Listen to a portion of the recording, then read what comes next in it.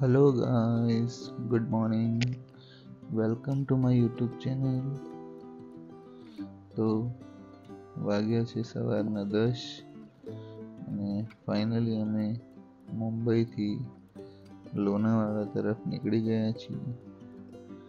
અને મુંબઈથી લોનાવાલાના જે રસ્તા છે અને એના જે પણ સાઇડ સીન્સ એ આ વિડીયોમાં કવર કરીશું.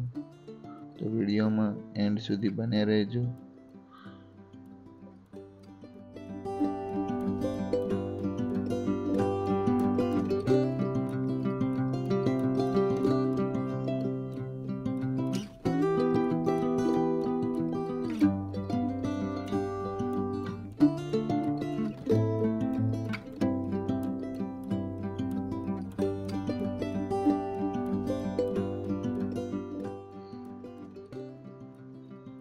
સવારના 11 વાગી ગયા છીએ અને અમે લોકો હાઈવે પર છીએ. હવે લાગી છે થોડીક ભૂખ, તો નાસ્તો કરીશું. તો સિંગ સેવ સ્લાઈસ અને એ પણ ચાટ મસાલા સાથે અને ફૂલ ચીઝ. તો હાઈવે પર એક જગ્યા પર ગાડી પાર્ક કરી છે અને ત્યાં નાસ્તો કરી રહ્યા છીએ. અને સિંગ સેવ સ્લાઈસની મજા લઈ લીધી છે. એકદમ જોરદાર સિંગ સેવ સ્લાઈસ અને પેટ ફૂલ થઈ ગયા છે. હવે પાછા અમે નીકળી ગયા છીએ લોનાવાલા તરફ.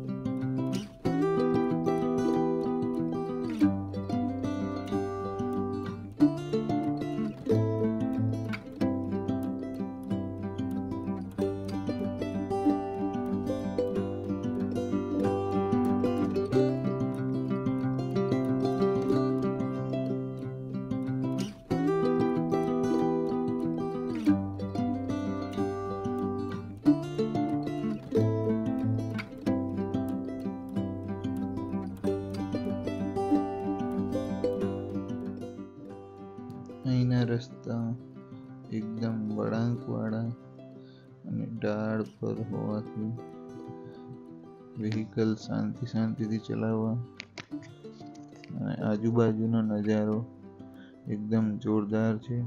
તો એ પણ સાથે જોતા રહેવું.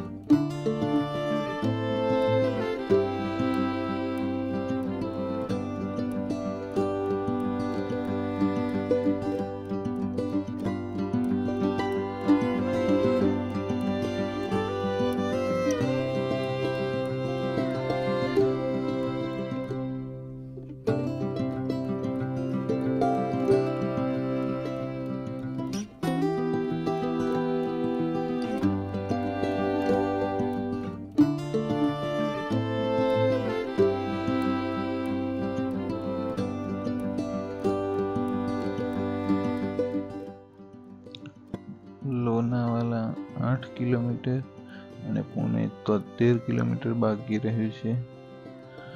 રસ્તો એકદમ જોરદાર છે.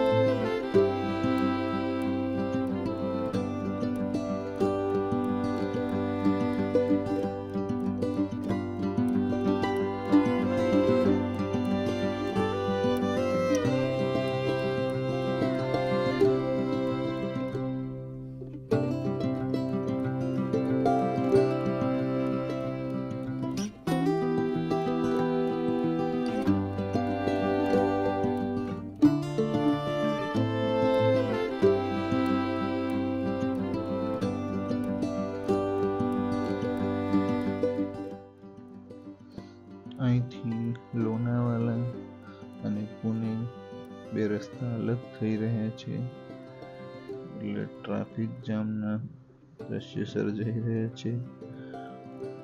ટ્રાફિક ઉપર પણ બહુ જ છે. ટોલ ટેક્સ છે પુણે સાઈડ એન્ટ્રી કરવા માટે, અને ટ્રાફિક પણ ફૂલ છે. આજે નીચેની તરફ જે રસ્તો જઈ રહ્યો છે એ લોનાવાલા ખંડાલા થઈને મહાબળેશ્વર તરફ જશે. તો અહીંથી બે રસ્તા અલગ થઈ રહ્યા છે.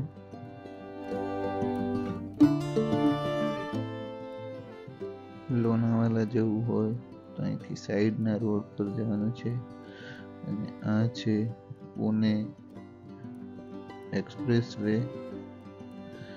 તો આપણે એ રસ્તા પર જઈશું,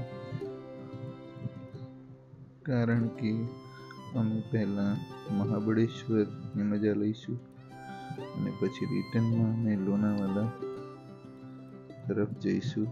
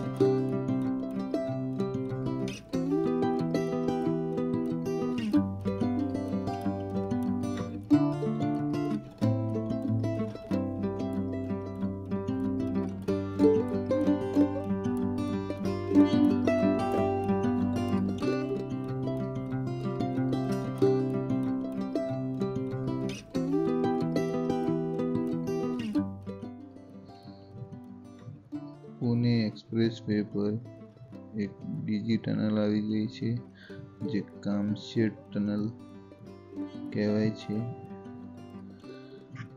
અને અહીં ઝરમર વરસાદ પણ ચાલી રહ્યો છે.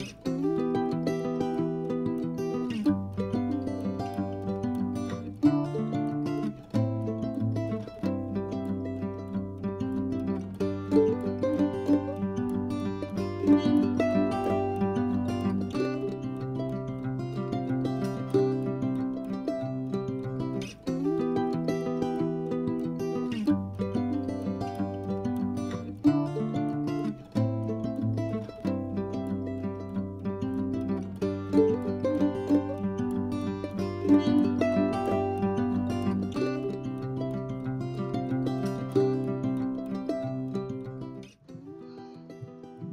જે ફ્લેટ દેખાઈ રહ્યા છે એ પુણેના લોડા બિલ્ડરના ફ્લેટ છે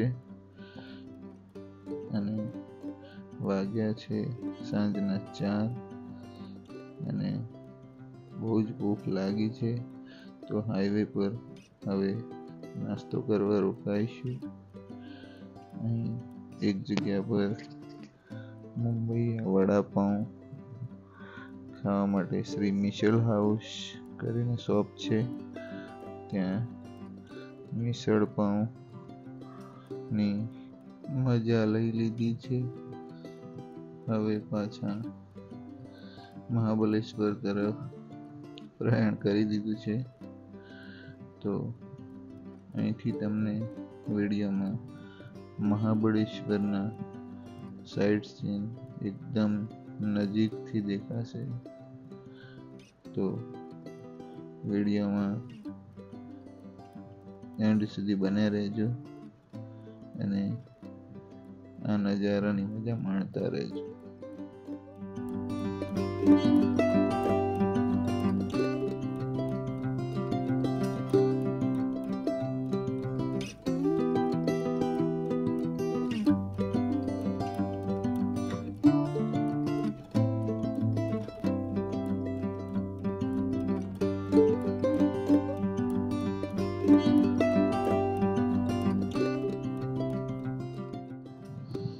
વિડીયોને અહીં જ પૂરો કરીશું અને આગળનું બધું નવા વિડીયોમાં બતાવીશું.